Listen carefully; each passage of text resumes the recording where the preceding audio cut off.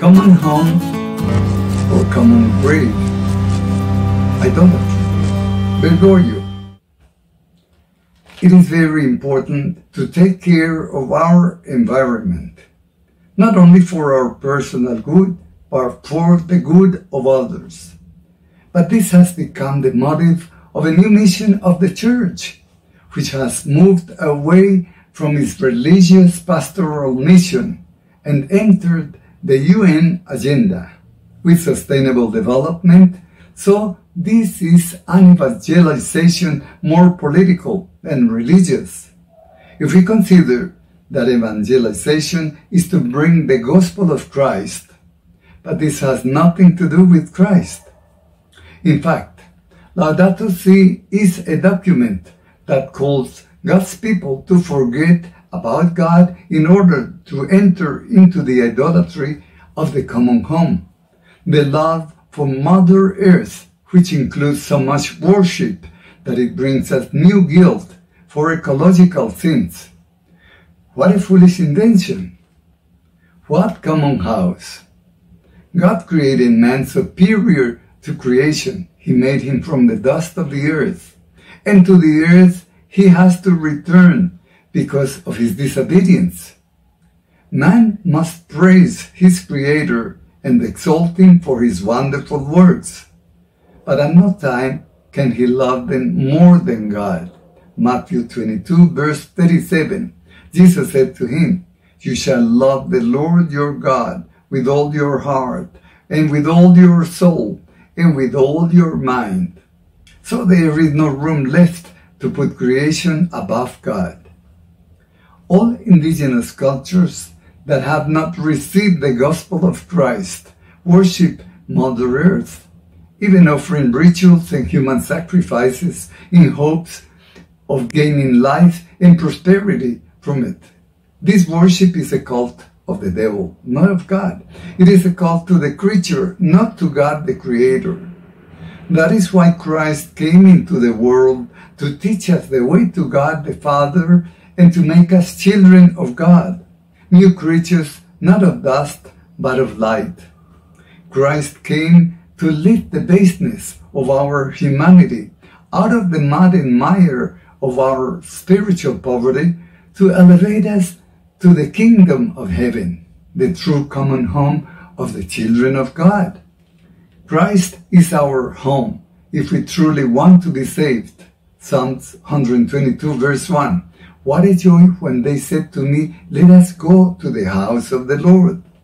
The earth is not the house of the Lord. The true house of the Lord on earth are the souls that worship him. Isaiah 57 verse 15, "For thus saith the Most High, whose dwelling place is eternal and whose name is holy. I dwell in a high and holy place, but also with the contrite and humble, to revive the spirit of the humble, and to revive contrite hearts." In eternity, God's home and our home is heaven. But heaven cannot be our home unless we first enter into Christ. So to speak of a common home of God's people united with all pagans and to direct spiritual energies toward it is a waste of time, as well as being idolatrous. Jesus is the temple of humanity, for he begot all human beings during his incarnation so that all who believe in him can have eternal life. That is why he is the only way to the Father, John 14, verse 6. The only way to the heavenly home, the only heaven. The new religion that leads to seeking the common home is not religion, since religion means to bind us to God.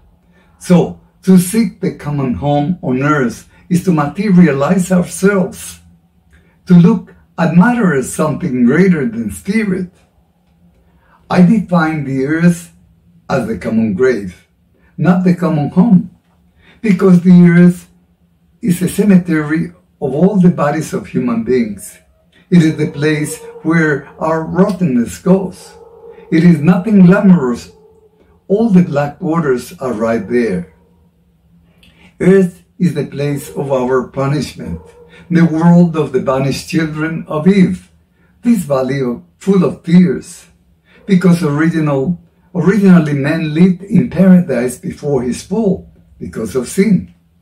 And to take care of the earth, we already have the governments that for some reason exploit us and have the duty to work to take care of our environment. Although in their corruption, they do not do so. On the other hand, the church has the duty to work to care for our souls and to take us not to the common earthly home, but to heaven, because earthly men have their eyes on the ground, not on heaven. It is a misfortune that the church abandoned the care of souls to lead men to become idolatrous worshippers of Mother Earth.